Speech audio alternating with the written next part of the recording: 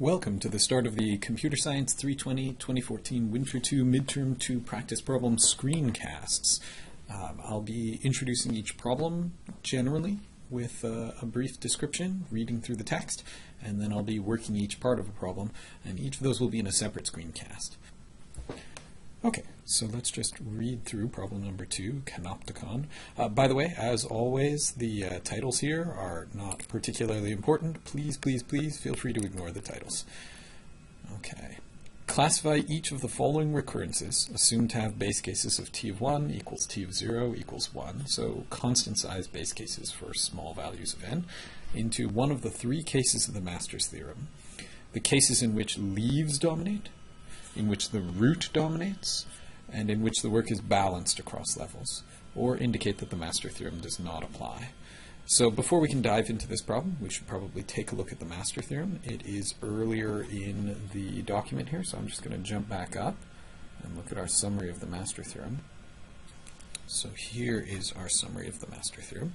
For currents like t of n equals a t of n over b plus f of n, where a is greater than or equal to 1 and b is greater than 1, the master theorem states three cases. So this right here is going to be central to checking whether the master theorem applies. We're going to need to have something that looks like this. Now, it doesn't say it here explicitly, but we have talked about it previously. We don't care about floors or ceilings in here. So floors and ceilings don't matter. But otherwise, we want something of this form, and if it's not of this form, then the master theorem is not going to apply. Now, it's got three cases here, so hopefully these correspond to the three cases we're talking about, but we need to figure out which case is which. So we have this root dominates case, the leaves dominates case, and the balanced case. And again, we've talked about this previously, but just briefly, this case right here says f of n, the extra work, is an element of big O of n to the c, where c is something less than log base b of a. Okay, so why is log base b of a important? Well, remember, when we draw this tree, which might have more than two children at any given level, but I'll just draw two to be illustrative. We're eventually going to get down to the leaf level, where there will be a lot of leaves. The height of this tree always has something to do, for recurrences of this form, with b. The larger b is, the faster we break down the problem, the faster we get to the base case. So the height of this tree, as it turns out, is proportional to the log base b of n. Now, a is the number of children that each node has. So as a gets larger, then the width of the set of children gets larger. And at each level, the number of children is a times as large as it is at the previous level. So here we've got one node, here we've got a nodes, here we've got a squared nodes, and so on and so forth. So at this point, we have a to the log base b of n nodes, and it turns out that that is equal to n to the log base b of a. You can work that out. A good way to do it is just take the log of both of these sides, and you'll quickly see that these two sides are equal to each other. Okay, so that's where this n to the log base b of a comes from. It counts the number of nodes in the leaves, and since each leaf node needs to take constant time for us to apply the master theorem, and that's another thing not stated in our little summary here, by the way, constant time base cases.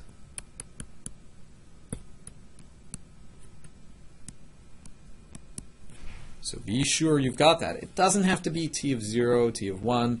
We just have to know that at some point we get down to constant time.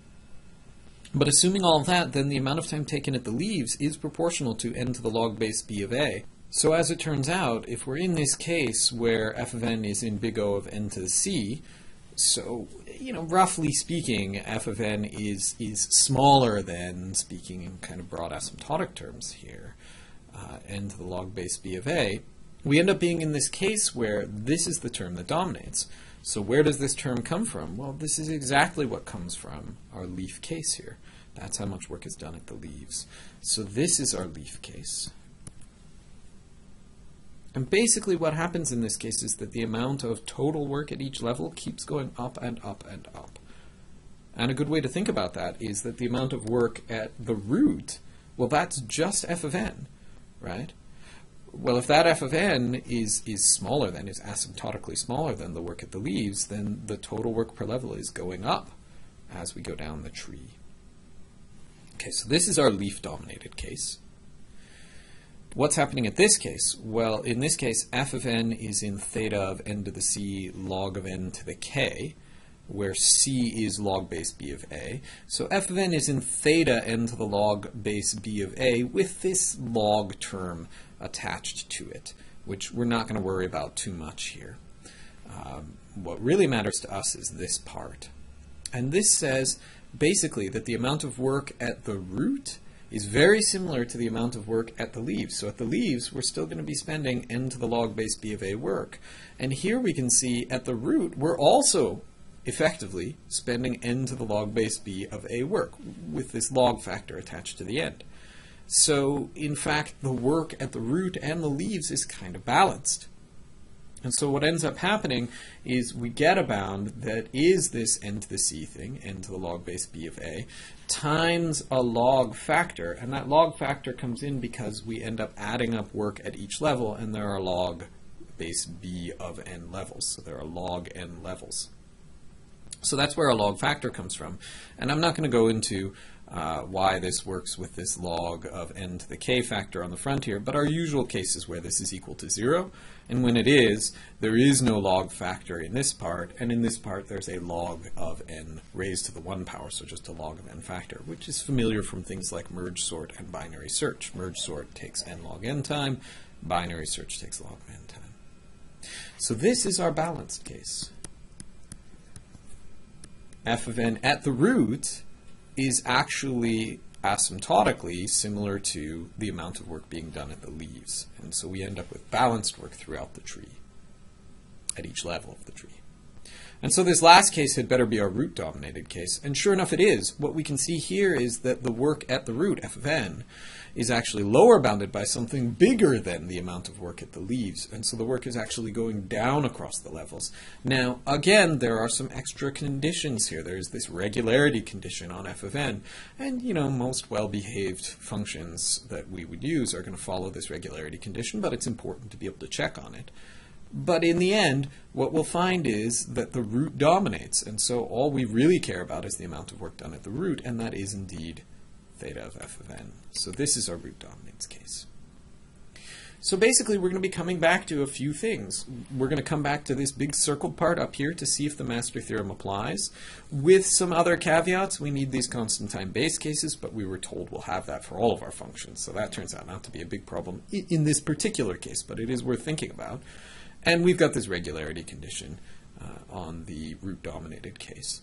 So that tells us whether the master theorem applies. And then beyond that, we also want to know which case we fall into. This is our leaf case. This is our balanced case. This is our root case. So with that, we should be prepared to answer problem 2.